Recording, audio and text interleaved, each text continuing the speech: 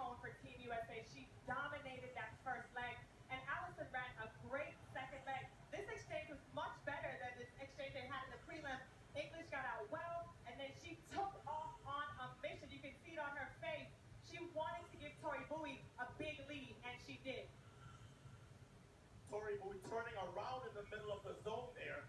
I thought she was the one that needed the most work when I went to camp with the USA, but the stick was fast, and Tori Bowie and Team USA did its job, retaining their Olympic crown in the second fastest time ever run. So here are the results. Impressive victory by the United States, 41-01. Jamaica, the silver, great